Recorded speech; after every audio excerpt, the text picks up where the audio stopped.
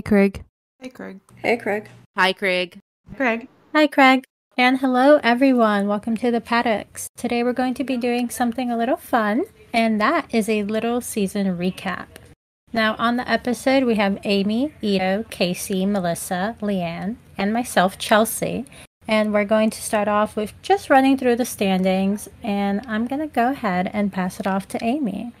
Now, as Chelsea said, we are going to run through the standings, so I highly suggest that you grab a snack, grab a drink.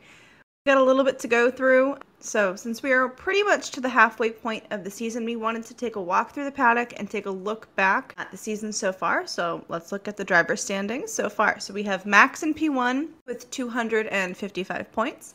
We have Sergio Perez in P2 with 156 points. Fernando Alonso is in P3 with 137 points. Lewis Hamilton sits in P4 with 121 points so far. Carlos Sainz, P5 with 83 points. Right behind him is George Russell in P6 with 82 points. Charles Leclerc in P7 with 74 points. Lance Stroll in P8 with 44 points. Lando Norris in P9 with 42 points. Esteban Ocon is in P10 with 31 points. Oscar Piastri, P11 with 17 points. Pierre Gasly, P12 with 16 points. Alex Albon, P13 with 11 points. Nico Hulkenberg is in P14 with 9 points. Valtteri Bottas, P15 with 5 points. Zhou Guanyu, P16 with 5 points. Yuki Tsunoda is in P17 with 2 points. Kevin Magnussen is in P18 with 2 points. Logan Sargent, P19 with no points so far. Nick DeVries, P20, no points so far. And now, how that translates to the constructors' standings. We have Red Bull in first place with 411 points. Right behind them is Mercedes with 203 points. Aston Martin with 181 points. Ferrari with 157 points. McLaren with 59 points. Alpine with 47. Williams with 11 points. Tied with Williams is Haas with 11 points. Alfa Romeo has 9 points, and AlphaTauri has 2 points so far. That's how everything shakes out midway through the season. And now for some fun facts, I guess, about the season so far. Red Bull, as a team, actually got their 100th win this year after the Canadian Grand Prix that Max won, which is a pretty good accomplishment for the team. And they also, as a team, got their 11th straight win as of Silverstone, which actually ties them for the most consecutive wins with the McLaren team in 1988. So if Max or Checo wins the next race, they will actually be the record holder for the most straight wins in a row. And it's also been, as of the recording today, 584 days since Lewis Hamilton's last win, which is, we're coming up on 2 years. And it's crazy that so many people, including myself, have never seen him win a race since kind of becoming a fan of Formula One. And Max also this year overtook Ayrton Senna with the number of total wins to have the 5th most wins overall in Formula One with 43. And that means he only has 9 more wins to overtake Alain Prost. So who knows if he'll achieve that this year or maybe next year, but we'll see. And he actually has so many points that he's currently leading the Constructors' Championship all by himself right now. Like, he doesn't even need Checo, which is crazy. Max is just in a league of his own. I just want to say that, which is really impressive. But some more fun facts. Charles' podium finish at the Austrian GP, which he was in P2, led to the 800th podium for Ferrari. That's pretty big if you ask me. 800 podiums for a team. Come on now. Max really has been a one-man show. So far this season, it's a little ridiculous. But fun fact about Austria, the Austrian GP had well over 1,000 individual cases of lap deletions in the 71 laps that that track has. Another fun fact, as the Red Bull girl of the group, Red Bull has 5 of the fastest pit stops that have happened so far this season, which is just insane and goes to show that, as we've said time and time again, their pit crew is just amazing at what they do, and they deserve the awards that they get. You kind of just can't beat them right now. Now, we just finished up with the Silverstone race, which was a pretty exciting race for anyone who watched. And so we have some additional fun facts about the race itself. So it was actually the first time that two British drivers have shared the podium at Silverstone since 1999, when David Coulthard and Eddie Irvine did. So that's the past century. Like, that happened in the 20th century. Now we're in the 21st century. So it has been a long time, and I think well overdue. But it was exciting to see, Lando and Lewis up there enjoying the champagne. And it was also, keeping kind of with the McLaren theme there, Oscar had the highest starting grid position of a rookie since Lance Stroll started second at the 2017 Italian GP. So he's looking like a pretty strong rookie this year, and it was exciting. He almost got a podium. And then another Silverstone kind of fun fact is that it's the first Red Bull win at Silverstone since Mark Webber in 2012. This is Lewis Hamilton's one of his best tracks, so it's been kind of hard for anyone else to have a chance at winning. So even though, Max has been winning a lot this season, it was still kind of cool for him to win this one, kind of for the team, and it's been a while. Now, we want to take some time to look at the struggles that each team and driver has had so far this season. So I'm going to kick it off Red Bull as the Red Bull girl because I have to. Now, as everybody knows, Red Bull seems to have built an absolute rocket for their car this season. But they have had a few reliability issues, which they're few and far between, so it is refreshing to see as a Red Bull fan. But Checo, with his car, with the pace that it has, he still seems to be struggling a little bit lately. Maybe it's the pressure of Red Bull that's getting to him, or maybe his passion's waning a little bit. We really don't know. No one can be inside his head, though I think it would be interesting to know what his thoughts are. Now, we always have had a Mr. Saturday who's always done well on quali, but Checo seems to have the opposite issue, where he always has performance issues in quali, which isn't really the greatest place to have those issues. While he makes up for it in the race, he can't really add any benefit to the team because he's normally not close enough to Max to actually help him. So he doesn't get to be that minister of defense that we all know him as. Now, when it comes to Max, I can't really even think of a struggle that Max has had outside of really kind of figuring out how to be a more supportive teammate, shall we say. But for me, I just think that there's no one that's going to ever come close to Danny in terms of being a teammate that Max actually genuinely gets along with and would maybe consider at this point in his life, now that he's not a rookie, doing things that would benefit his teammate and not just himself. With Checo, I just don't feel like there's that camaraderie for Max to really want to do anything to help him at this point. I don't know. I just want to say, I feel like Max just says that he's struggling from race to race just to add a little spice. Because he'll say like something's going on, but then he'll have like this like 5, 10, 15-second lead. And like we've all mentioned like in the past podcast episodes, he's just doing side quests at this point. But it's always funny when he's just like, something's wrong with the tire, something's wrong with the braking or something. And I'm like, my dude, come on now. So maybe that's his only struggle this season. I sometimes wonder if that comes through the radio just to screw with other teams. I genuinely can't believe that it's real. The amount of times he'll come on and be like, something's wrong with the tires or something's wrong with the braking or whatever. I'm like, but we see no actual like manifestation of that issue. I'm like, is this legit or are you pulling people's legs here? I mean, honestly, at this point, I have to agree with Amy.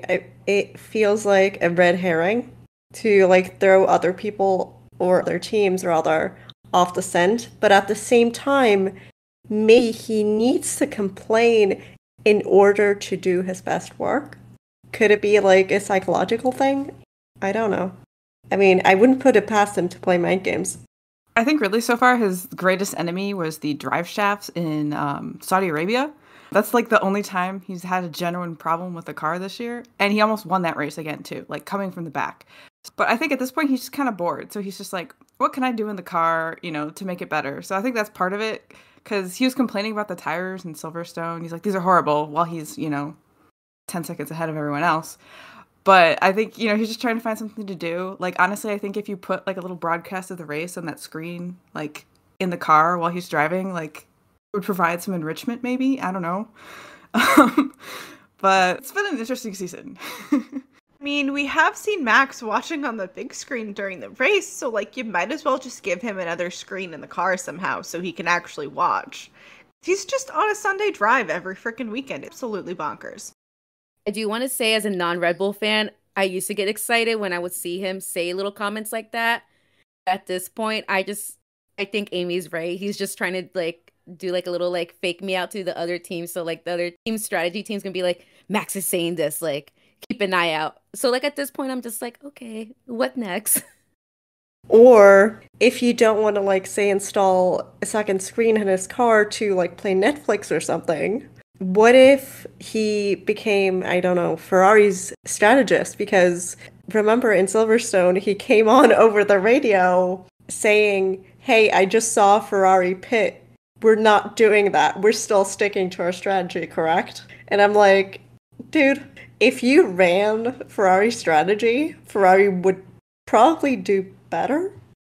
I can just imagine him like driving along in the front of the grid, just casually calling a strategy from the car. Like, if anyone's gonna do it, it's basically either Max or like Fernando Alonso. Like, those are really the only two people that I feel like have the, I don't know, audacity, shall we say, to do something like that. But I don't know. It's a very Max thing to do. So enough about Red Bull. Let's go on to one of my favorite teams, Mercedes. So at the showcasing earlier this year, we saw Mercedes bring out their car to show their livery. And what do we see? No side pods. They continue to be the only team, if I'm correct, without side pods and continued that trend for whatever reason. And it showed, well, maybe side pods are the best option, which we'll talk about that later on. Although during testing, it did look promising that the W14 would be fighting alongside the Red Bulls, the Ferraris. We saw something different at the first race of the season, Aston Martin ahead of the Mercedes, even though Aston Martin has a Mercedes engine too. So there was a lot of questions coming up after that first race. As for Lewis and George, they haven't been doing as great as expected. George, after the first few races, even himself said Red Bull's just going to win every single race. And that just showed like a pessimistic side of George, if you ask me, sadly. But even he had a tough start to the season. He has DNF twice so far, and it hasn't been in his usual top 5 finishes as we were used to last year. And Lewis, as Casey had mentioned, no wins since Saudi 2021. And that breaks my heart because I would love to see Lewis win since I'm still really fresh into the sport. So who knows? Maybe things will change as the season goes on. I wish that we had watched the Mercedes car reveal live together, because if you guys could have seen my face when that car showed up with no side pods, I was just sitting there with my head in my hands laughing, because I was so confused as to why they thought that that was going to work for them when it definitely didn't work last year. I was so confused when I saw that car, but I'm not an engineer, so I could have been wrong. Maybe there's possibility that it could have worked, but I really want to see like Mr. Consistency back from George. He's not been Mr. Consistency, and we kind of miss it. I mean, well, I think Mercedes is, with a cost cap in place, they're used to just being able to throw like hundreds of millions of dollars and trying like all these different kind of concepts out all at once. And now they're kind of realized, oh, we're stuck with this. And they're very stubborn. And I think they have a lot of pride. And so that's why it took them a while to like, you know, be like, okay, maybe this isn't working. Like, remember the open letter, I think, that Toto wrote at the beginning of the season being like, we're so sorry. Like, you know, our failure as a team. And it's like, dude, it's the second like race of the season. You know, things can change here. But let's just say I don't think anyone was too surprised when they showed up with the side pods at some point, because it obviously was not working. But I mean, they've caught up pretty well. So I think the fight between, you know, the Mercedes, the Ferrari, the Aston Martin, I think it's a pretty solid fight this year. That open letter, honestly, it just made me laugh because, yes, we had, 8 years of Mercedes dominance pre-2022, really? Because, I mean, they were still dominating in 2021, except at the last second, Max ran away with it. But still, it feels funny. But the open letter, I mean, it made me chuckle when it came out. And it goes to show that Mercedes is so used to winning. Mercedes fans are so used to winning pre-2022 because even though Lewis didn't win 2021, they still won the constructor. So as a team, they were still a solid team. And I feel like a letter like that indicates almost like a fallen hero when losing to most other teams is normal. It's par for the course. And I feel like they're still kind of grappling with that reality, even though more recently in the season, their upgrades seem to have been working. I mean, we've seen Lewis on the podium a few times. George has been up there, once?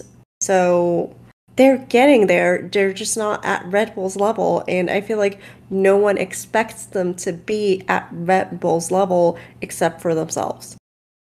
I do want to say I love the black livery of the Mercedes. There's just something about that car being in all black with the neon yellow that Lewis has, and then that like tealish blue, whatever you decide, that color that represents George. It's just chef's kiss. And as Matt from P1 with Matt and Tommy said, that car is sexy. That's all. I could bet y'all money that Christian Horner would never in a million years allow an open letter like that to be published from Red Bull. It is just, it's not their brand. It's not his brand. That is very much so a Toto feeling decision. But, I have to agree with you. I think Mercedes is so used to constantly winning that they don't know what to do when they're not on the top. And I'm someone that I believe that losing makes you better. And so, I don't know. I'm excited to see what they do moving forward. And then I think, if I remember correctly, Toto kind of joined Mercedes right when the dominance began. So he's never really experienced a team that's lost. So, I mean, because Christian Horner's been with Red Bull since the beginning of time. So he's been through the ups and downs. But Toto's never really lost before. So this is kind of the first couple years where we're seeing how he handles a team that's not just destroying everyone else. Even though he would say, oh, it was a hard fight, some good competition. I mean, like, if anyone watched the race, Lewis and Valtteri were kind of running away with it. But it's the first kind of couple years where they actually have to really fight the other teams to kind of get up there in the points and to even have a challenge at winning. Yeah, and I feel like it truly goes to show also with, especially, I would say, Lewis, because he's been used to always being in a dominant-ish car. I mean, it started out with McLaren. He won his first world championship in his second season. That's like unheard of. And then he moved on to Mercedes after Shocker and Rosberg basically did all the grunt work and build up that car. And then he just was able to run. And now it's like that doesn't happen anymore. And I feel like that is what made George better last season. Because George, coming from Williams, knows a not so great car. He knows how to drive a worse car, so he is more careful, can toe the line, etc. But, oh well. We'll see what the rest of the season brings, and with that in mind, let's move on to Aston Martin, because they had their own struggles.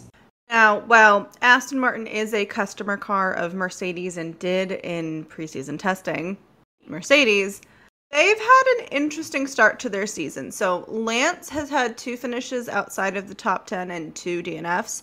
He's kind of just been, in my opinion, cruising along, which is really nice. He has been quite consistent, but he hasn't really been giving anybody a major fight so far. I want to see him a little bit more daring. I can't really say if any of this is caused by strategy or if it's the car, but I just want to see a little bit more drive and grit out of him. Like I'm wanting like some kind of a bold move out of him, just a little something more.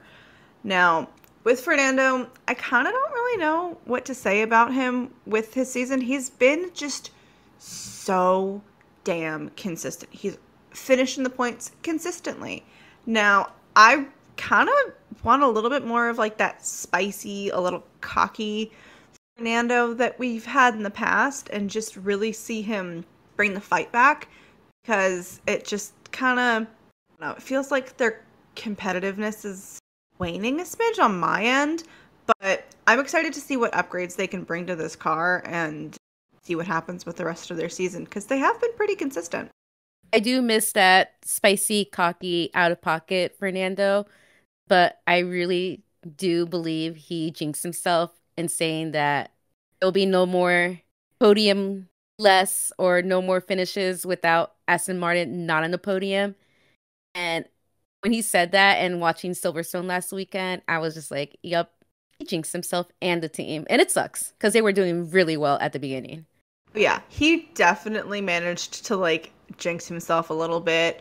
I don't know, maybe this week off between Silverstone and Hungary, maybe he's gonna go do some kind of like a cleanse or something.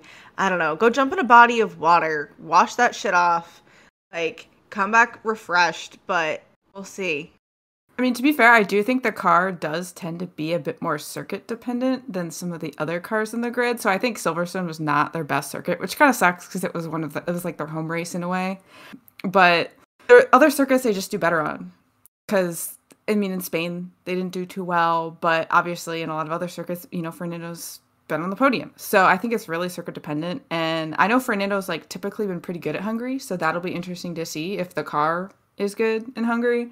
And then the strategy, like they've been good with like kind of petitioning the FIA because they've won that twice. But sometimes the strategy in the race is a little questionable, at least in qualifying. I know that's a lot. The several times that Lance hasn't quite made it up as high as Fernando is they kind of screwed him over with like the tire strategy in qualifying, or he got blocked by someone, which it just sucks for anyone. And I think it was Austria or no. I think it was Austria where they both pitted them really, really late under the virtual safety car, and Lance kind of got cut off or something where the green light started again, green flag started again, and he was like just exiting. So they just kind of got screwed over that way. So, I mean, not quite Ferrari level strategy screw ups, but not where you'd kind of, I guess, want one of the top teams to be at strategy wise. C is totally right. It does seem like a lot of their issues tend to hit them mainly in quali, which is a little weird. But again, it's the one place where I'm like, okay, if you have some of your issues in quali, not ideal. I'd rather you have them in practice, but quali's not going to completely bite you in the butt, especially if your car has pace. But I kind of feel like Aston has been favoring or backing, I'll say, Fernando a lot more than Lance, which is, for some people, is probably a little weird because Lance's dad owns the team. But Fernando's also the one who's already got titles under his belt, got the experience. He's just always going to be a little bit more consistent. But I don't know. I would love to see them really give Lance a fighting chance at some real points. I mean, Aston has been a beast, but they have had their struggles. And another team that has been on the struggle bus is my dear Ferrari. And honestly, as a Ferrari fan, I shouldn't be too surprised that the team as a whole is once again on it, especially with their car not being able to really compete with the likes of Mercedes and Aston Martin.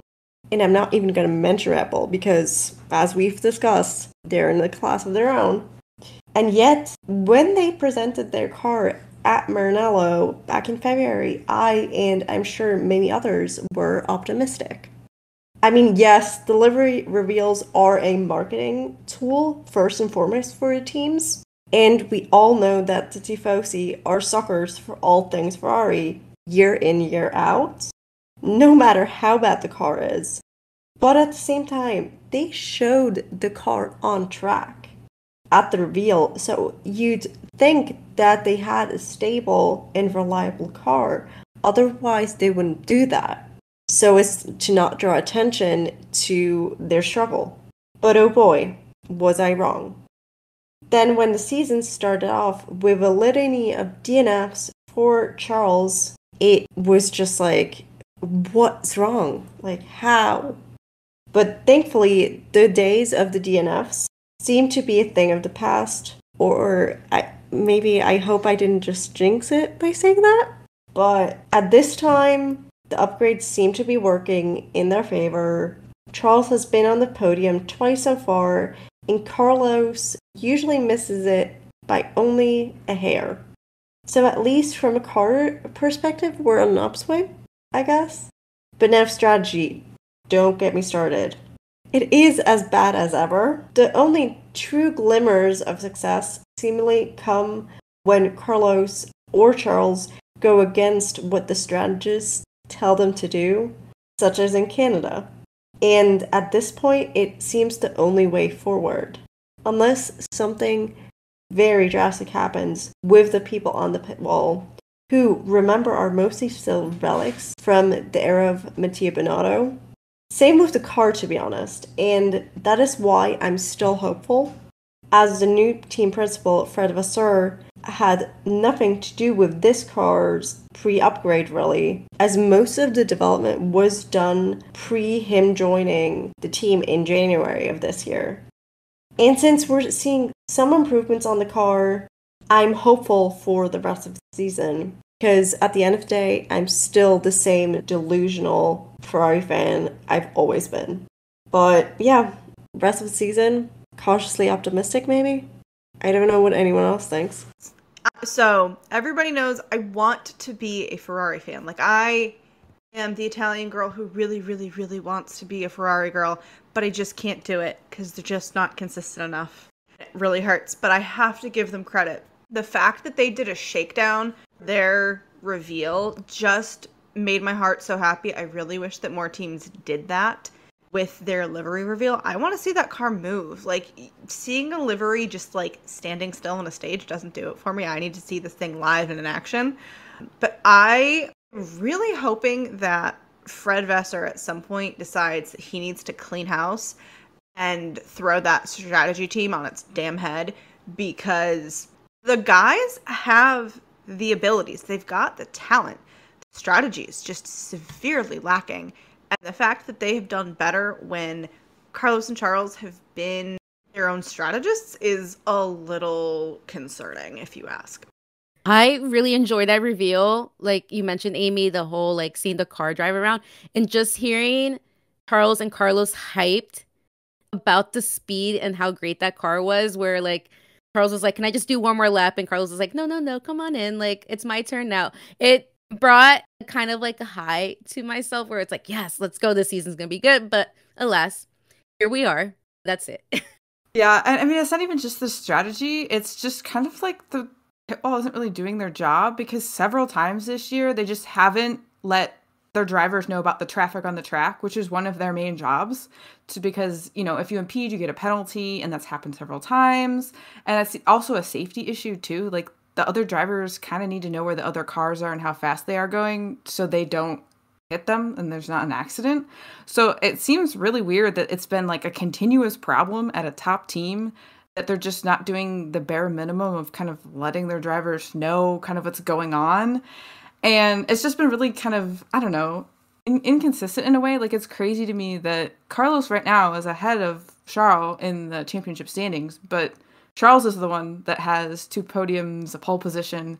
So it's kind of just weird. And I can see potentially, like, you know, as time goes on, the possibility of kind of infighting between the two, because, you know, Carlos is ahead right now, but I think the team kind of sees Charles as the number 1 driver. So I can see some potential tension coming up if, you know, it gets any closer than it is.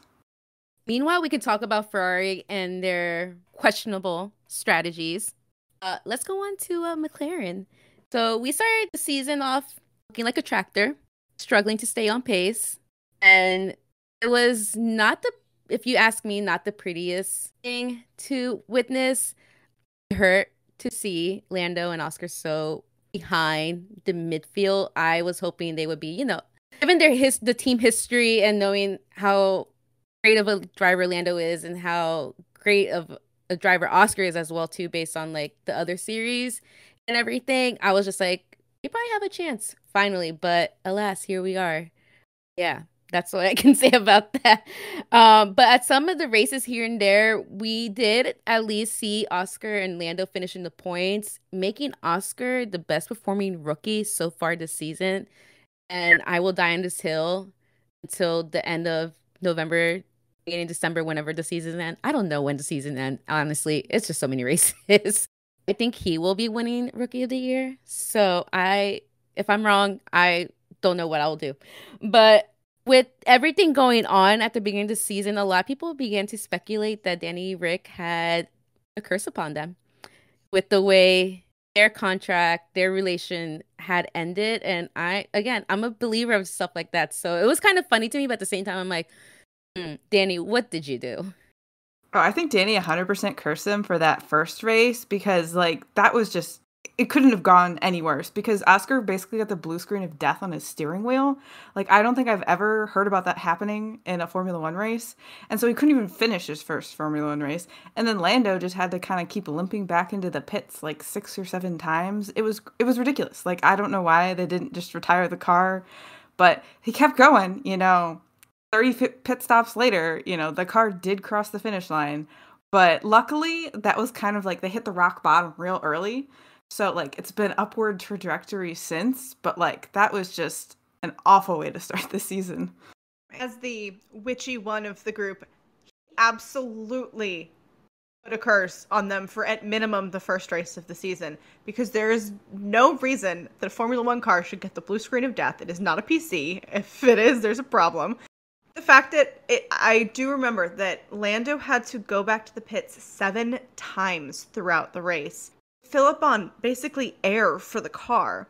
That thing was hanging on by a thread, and there is no shot of a doubt in my brain that was absolutely the work of some badass witch. But, I mean, it seems like the curse has been lifted, so who knows? I know Danny forgave them or said he's cool with whatever happened. So, I mean, it's Danny. We all love him for it. He's got a heart of gold. But McLaren really gave us a tractor for the beginning of the season, and it was really, even as a non-McLaren fan, it was rough to watch. If anything, he might have actually transferred the curse to another team, form of his, Alpine, because they haven't had it quite so good either. They also had a pretty rough start to the season with Pierre, his first time with a new team, a non-Red Bull team, and he can't even make it out of Q1. And then during the race, Esteban's fight with the FAA begins, and he, I think he got like 30 seconds of penalties. Like, they retired the car, but it was insane. And both Alpines ended up taking each other out in Australia after the chaotic restart, and it didn't get much better in Baku because Pierre's car caught on fire. And so it seems like they have they have a couple of good weekends, kind of mixed in between the two, and some average performances, but it seems like they've had some pretty disastrous weekends as well. Esteban, in his fight with the penalties, I think he actually broke the record for the most penalties in one race in Austria with 5. I think he almost had about 40 seconds of penalties kind of at the conclusion of all of that. Was just insane. And that he wasn't dead last with all of those penalties was crazy. But another double DNF in Silverstone, and actually being overtaken by McLaren in the Constructors' Championship. It seems like it's not looking good for Alpine this year. It was actually pretty hilarious in the post-race kind of interview with Oscar. They mentioned to him that McLaren had overtaken Alpine. And as the Piasco and, as a former Alpine test driver, it was pretty funny that they mentioned that to him, and the fact that, Alonso's lurking in the background, smiling like a maniac, because he also has beef with Alpine. But hopefully we can kind of see them keep it together for the remainder of the season, and consistency, I guess, is key. So we shall see if they can kind of get that for the rest of the season. My favorite thing about that interview with Oscar is the smirk that kid had on his face. It's just next level. Alpine's just had some kind of a rain cloud following them. I don't know who the heck they pissed off, but something's just not right. So I'm hoping that they get some good upgrades and can be a bit more competitive. Yeah, let's hope for Alpine, but a team that I want to say had a very rough car to drive, Williams, has been doing pretty well, considering everything. especially since the upgrades. Since Canada, Alex has been driving the shit out of that car.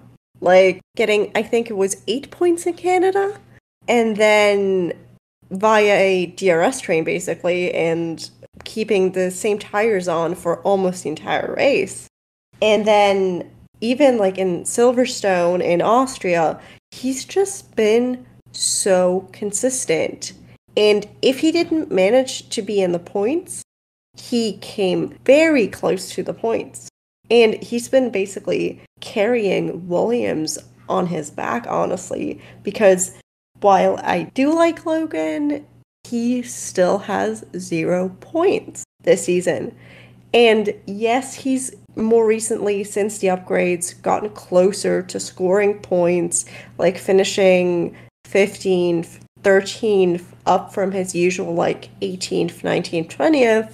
Still 0 points. And yes, he's a rookie and all that, but if your teammate outscores you, you gotta question yourself. And we don't want that to happen to Logan. While I don't think it will, because Williams is not AlphaTauri, Logan, you need to do something, boy.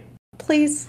Because yes, the car is a tractor, but you've known this before joining the team. It has been a tractor for a few years. Do something, please. So from one struggle car to another, Haas.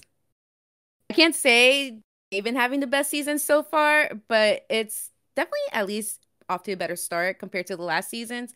Nico has only had one DNF so far. However, for Kevin, he did have one DNF and he did not complete 2 races. There's a difference between the two. But at least they've been putting up a fight, although with the new regulations and the already close midfield fight, it hasn't been the easiest. And I know when I'm watching qualies or something happens and I see the Haas, I'm always just like, it had to be a Haas.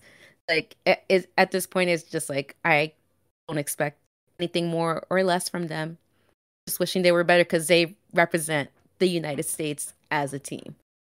Speaking of midfield teams, another one that is honestly the definition of mid this season is Alfa Romeo. They've just kind of been there. They've had some, points finishes here and there. They're still kind of towards the bottom of the constructors. Haven't really had any horrible moments, but haven't had any great moments either. They've had, reliability issues, which honestly might be connected to the Ferrari power unit because that's also Haas's supplier for a power unit. But they're just kind of chilling at the back. I mean, it seems like a really laid back team and, all of that. But yeah, they're just kind of there.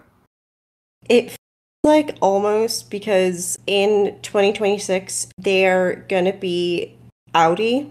It almost feels like at this point, they just checked out. Like, Alfa Romeo is like, whatever.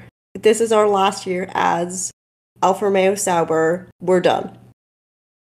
Now, if we're going to talk about the struggle bus, guys, we have to talk about the team that is honestly driving the damn bus at this point, and that is AlphaTauri. There's not much we can say. They just don't have it. They don't have the pace. Drivers don't have it. I mean, Yuki's got 2 points, but he's still having braking issues with just his lack of maturity as a driver, I guess is the best way to say it. And I think also some questionable strategy. And Nick just really hasn't gelled with that car to save his life. But it is what it is. This is their last season as AlphaTauri. So I kind of also, in a similar situation as Alfa Romeo, kind of feels like the season is just a wash for them. But we'll see what they rebrand as and see if they come back a little bit stronger. Now, as we've seen, AlphaTauri is just kind of struggling. But I think that the drivers have done a really great job of keeping their heads up and just kind of moving along as best they can. It has come out that Danny is actually going to be moving to AlphaTauri, which is fantastic. I mean, while I don't love the way the situation was handled, I love that I get my honey badger back, but the situation was not handled well in my opinion, but that's just me. I am sensing some upgrades for them, and I'm really hoping that with Danny and Yuki as a pair, that they can get that car on the points a little bit more. I'd love to see them bring some upgrades that bring them some more pace. But I think with this potential new rebrand coming, I think next year could potentially be a much stronger year for them. I'm excited to see what they rebrand as and just see what they bring in terms of car concept for next year. Especially on the topic of car concept, they as in Helmut Marko have admitted that they're gonna be as close in terms of car concept as possible to their sister team Red Bull, as long as obviously there's no regulation breaches. But they're like, this whole individual car concept thing is not really working as this season shows. So we're gonna try to kind of copy what RB does as much as we can, which, I mean, I think is a good way forward, especially considering how well Red Bull is doing this season. I think that's a fantastic idea. I don't kind of understand why they haven't done the whole share the knowledge concept as being sister teams, but it is what it is. I think that we're going to keep seeing a lot more domination from Red Bull. I know, everybody's sick of it, but I really think we're going to get it. Max is just in a class of his own. It's masterclass city for that kid. And I mean, I still think we're going to get some competition from other teams, but it just kind of feels like Max is going to run away with the title again. Will we see Checo come back and be his Minister of Defense self? I don't really know. I'm hopeful because I really want to see Max have a teammate who actually can maybe bring the fight to him, but only time's going to tell for that one.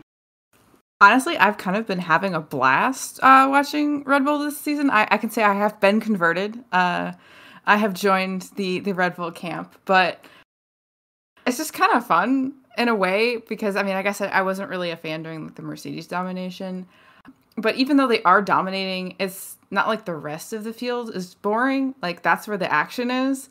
So, like, yeah, you know, Max is having this little drive at the front. But, like, the rest of the team, they're, like, battling for their lives. Like, you know, people, and I think it was, like, Nick and K-Mag were, like, battling it out for, like, P18. You know, life or death scenario there. They're going at it. So it's just been an interesting season to watch, even though there I guess, has been a domination. But it'll be interesting to kind of see how Checo goes for the rest of the season, especially with the switch at AlphaTauri. But who knows how many more records we'll break this year. We have a couple more months, half the season to go, a lot of races, so a lot of records that can still be broken. Well, records can be broken. Max can dominate this year. I'm hoping for Mercedes to at least put up a fight as a team and as drivers. They brought in those damn side pods, finally, by the Monaco GP, and it so far has been looking pretty promising. We've seen Lewis on the podium end up in P3, P2. So maybe this is my Tifosi side coming in with being delusional. I'm hopeful that Lewis will finally get a win 2 years later. So let's manifest it and put it in the air. I can hope. If it doesn't happen, there's always next year. It's okay. Now, if we're going to be a little delusional, Alpine, I would love to potentially see a Pierre Gasly podium again. I know that's probably pretty unlikely, but we did get Esti Bestie on the podium, so while I really do want to see more of Esti on the podium, I also really would love to see Pierre at least get a single podium. Like, dude really has some talent, but he's just had some consistency problems, some issues with the car. But my delusional self is going to say that we are going to get a Pierre Gasly podium with Alpine. Is that actually possible? We're going to find the hell out.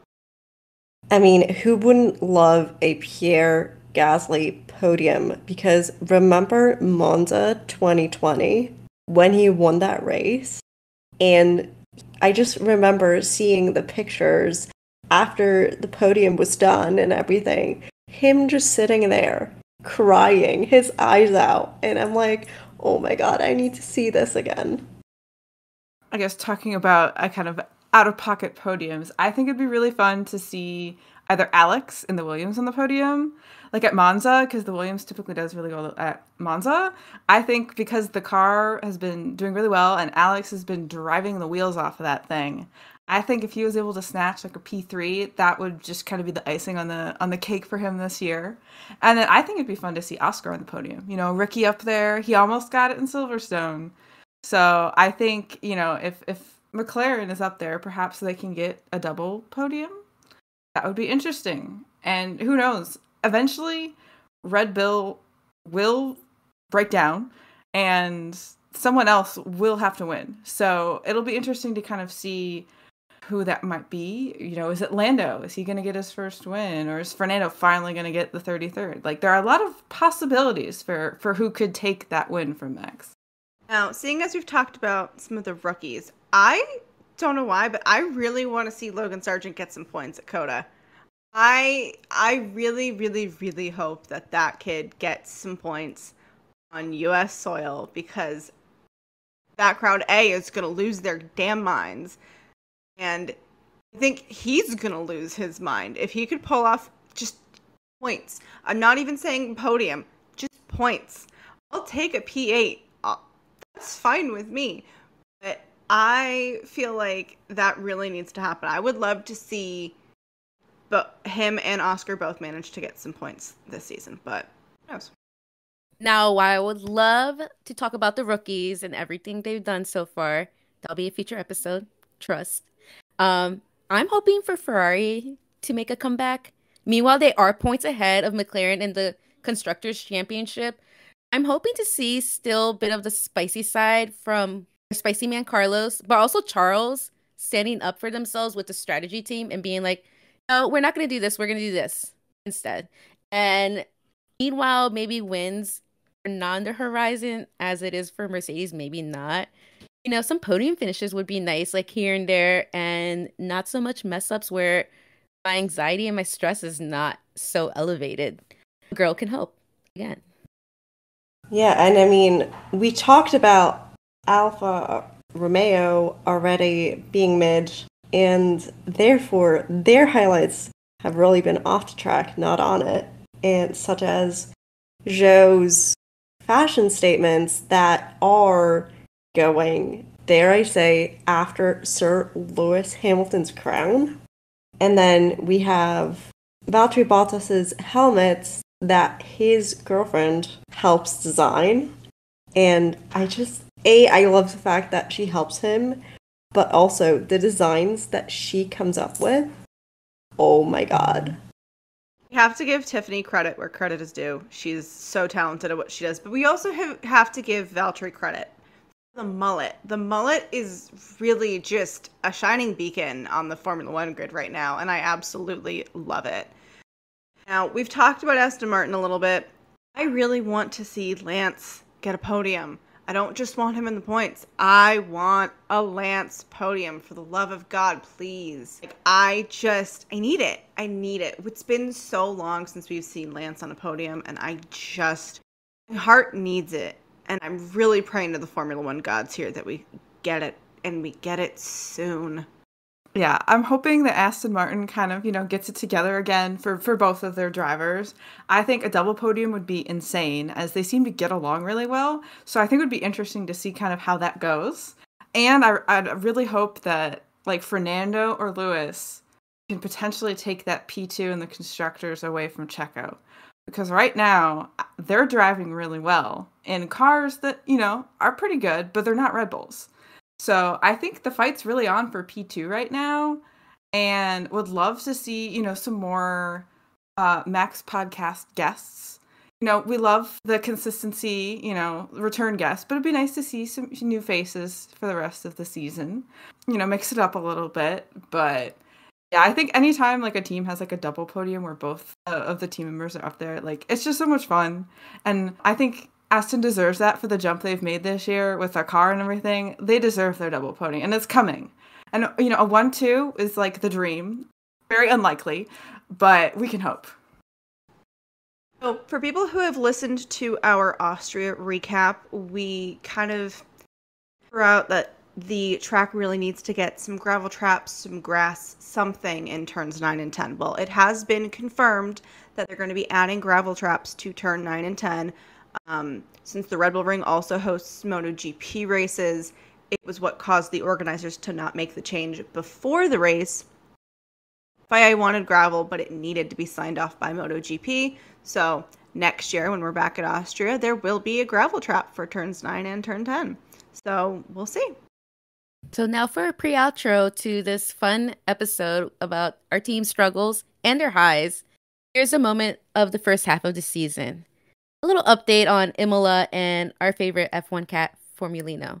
While I did some digging around about the track itself, I couldn't really find anything, so I can only imagine they're still cleaning up, being done around the track itself and the surrounding towns and cities. And of course, obviously, relief is needed, so wherever you are, if you have the heart to do it, you can always donate to those relief programs. However, I have some very exciting news about Formulino. You remember that the track's social media posted a picture of him safe and sound in shelter, and now it looks like he has a brother, or as Formulino likes to say, a servant to the king himself. So let me introduce you to the Duke of Autodromo Imola, Brando. He's a Frenchie who, as he said on his IG page, at duke.brando, he adores motoring, snacks, and taking naps next to the office on the track. So who knows, maybe next season we'll see some Brando and Roscoe content. I would love that. So, let's just hope for the best next year and get excited for that. Thank you all so much for joining us today. I cannot believe summer break is almost here, and you know what that means? Silly season is creeping up on the grid. Well, actually, it kind of already happened a little bit, but we'll get into that at another time. Don't worry, we will still have a silly season episode during the summer break. We have to leave you wanting more, What are you expecting from this silly season? Ferrari changes? You know what, same babes. But let us know your thoughts. Reach out to our socials. Everywhere we are at Paddock Girls Podcast, except on Twitter. There you can find us at Paddock Girls Pod. Thanks for joining us in the paddock. See you next time. Bye, Craigers. Bye, Craig. Bye, Craig. Bye, Craig. Bye, Craig.